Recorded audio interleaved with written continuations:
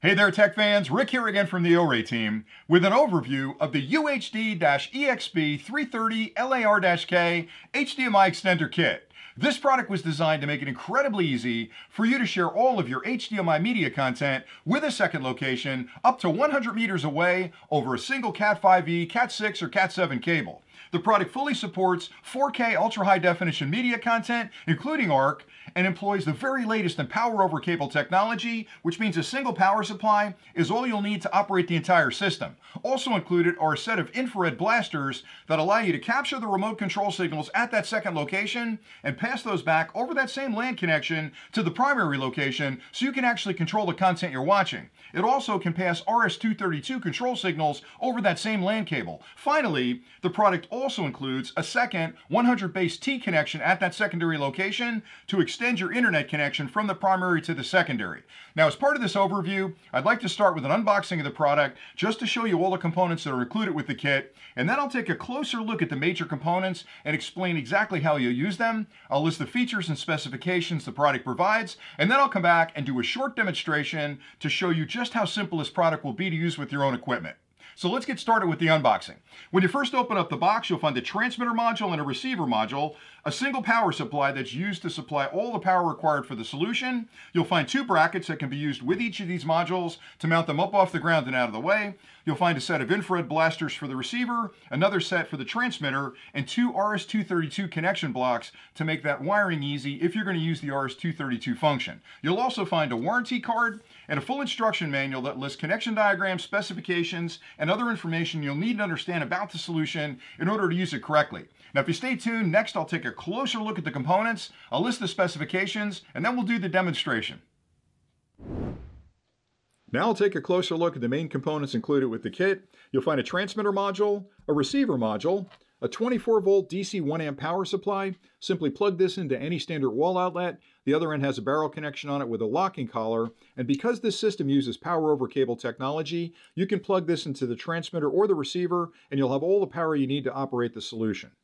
You'll also find a pair of infrared blasters for both the transmitter and the receiver, and these are responsible for picking up the remote control signals from the remote location, then rebroadcasting them out of the transmitter side. And if you look closely, you'll see the ends are slightly different. You have a smaller one and a larger one. The smaller one is the infrared transmitter, and the larger one is the infrared receiver, and it's important you plug those into the right ports on the back of the modules. The smaller one plugs into the infrared out, and the larger one plugs into the infrared in for the proper operation of this infrared blaster kit.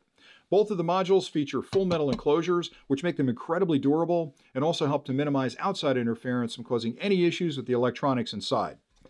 The transmitter module on the front has two indicators right here, power and ARC. When you add power to the unit, it starts an internal power on self-test. Once it passes that test, it'll light that LED letting you know it's ready to use. The ARC indicator lets you know if you're using SPDIF for audio or HDMI ARC, and you can select between them by tapping this button. On the bottom of the unit, as well as on the sides, you'll find ventilation slots that are designed to keep the electronics inside at a very comfortable temperature, as well as mounting holes here that you can use with the included bracketing kit to mount these modules up off the ground and out of the way. On the rear of the module, you'll find all your connections. On the left is a DC input port that's used with the power supply and tighten the collar. To the right of that is a private LAN connection between the transmitter and receiver. This has to be a Cat5e, Cat6, or Cat7. One end of it connects here, the other end connects to the same port on the receiver. To the right of that are the infrared in and infrared out ports you'll use with the infrared blaster kit. This is where the optical audio connects, so if you're using SPDIF, you'll make a connection here. This HDMI input port connects to whatever media device you'd like to share the content from with that remote location, short HDMI cable from here to that device. The LAN port can be connected to your router, which then extends that LAN out to the remote location. That's a 100BaseT LAN. To the right of that is an RS-232 connection port. This unit can share RS-232 connections across that same LAN, and you can use the connection block that's included with the kit to make wiring easy. To the right of that is a service port and a switch for servicing, and this is used for pushing new versions of firmware to the unit later on if updates are made to that firmware, and that's explained in the manual. As far as the receiver goes, same indicators on the front, power and ARC. Again, power will come on once the power on self-test completes. ARC will come on if you select ARC from the HDMI connection.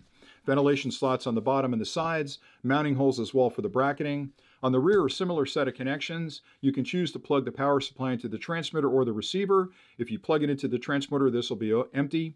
To the right of that is the other end of that cable you're running between the transmitter and the receiver. Infrared in, infrared out, optical connection for SP-Diff audio. The HDMI out connection would go between the receiver and your monitor. Again, an HDMI cable there. This LAN port can be used for connecting that 100BaseT to a computer at the remote location. This is the other RS-232 connection port. There's another connection block included with the kit for that. And again, service port right here and service switch. And that's pretty much it for the two modules. The OREI UHD-EXP330 LAR-K is compatible with most modern media devices, including DVD players, streaming devices, digital video recorders, media players, and computer systems. The product's features include full support of ultra-high definition 4K media content, transmissions up to 100 meters over a single CAT5e, CAT6, or CAT7 cable. It is both HDMI 2.0B, HDCP 1.4, and HDCP 2.2 compliant. It provides power over cable technology as well as 100BaseT network connectivity. It also provides IR pass-through and RS-232 transmission signal support. Now I'll show you the connections you'll need to make to use this product with your own equipment.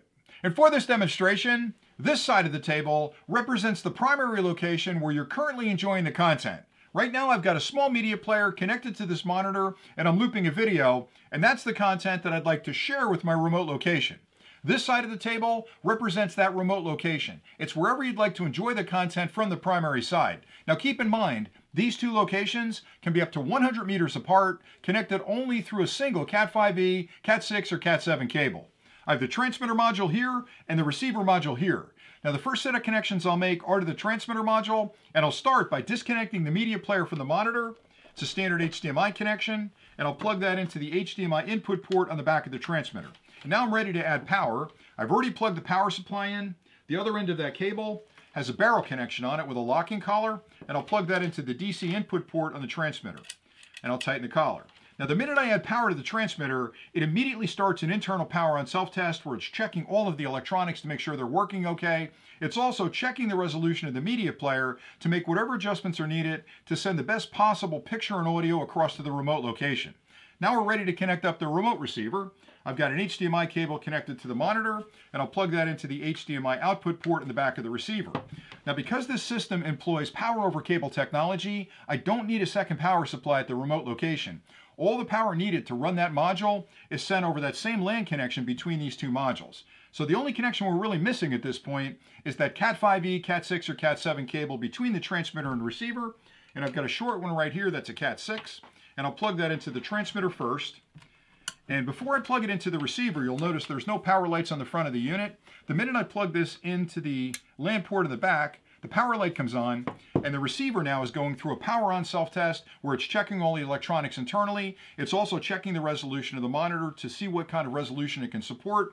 It's trying to handshake with the primary site, and they're negotiating right now the best possible media stream to the remote location based on the resolution of the monitor. And there you go, that's the media content from the primary site, and it really is just that easy to get it working.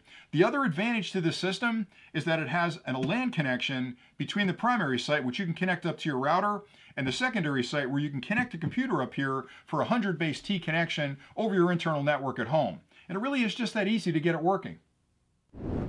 I hope you found this overview of the UHD-EXP330 LAR-K HDMI Extender Kit helpful. It really does provide an incredibly easy way for you to share any HDMI media content with a second remote location up to 100 meters away over a single CAT5e, CAT6, or CAT7 LAN cable. The product also employs the very latest in power over cable technology, which means a single power supply is all you'll need to operate the entire system, which greatly simplifies your wiring. And the inclusion of the infrared blasters means that your remote control signals at that second location will be captured and passed back over that same LAN cable to the primary site where they're rebroadcast so you can control the content you're watching. In addition, the product also provides a 100BaseT connection to that secondary location. So at your remote location, you'll not only enjoy the media content from the primary, but you'll have an internet connection there as well to use with a computer or a laptop or any other device that needs connectivity. Everything you need to get started is included with the kit, and with a few simple connections, you can be up and running in no time. So until next time, thanks for watching.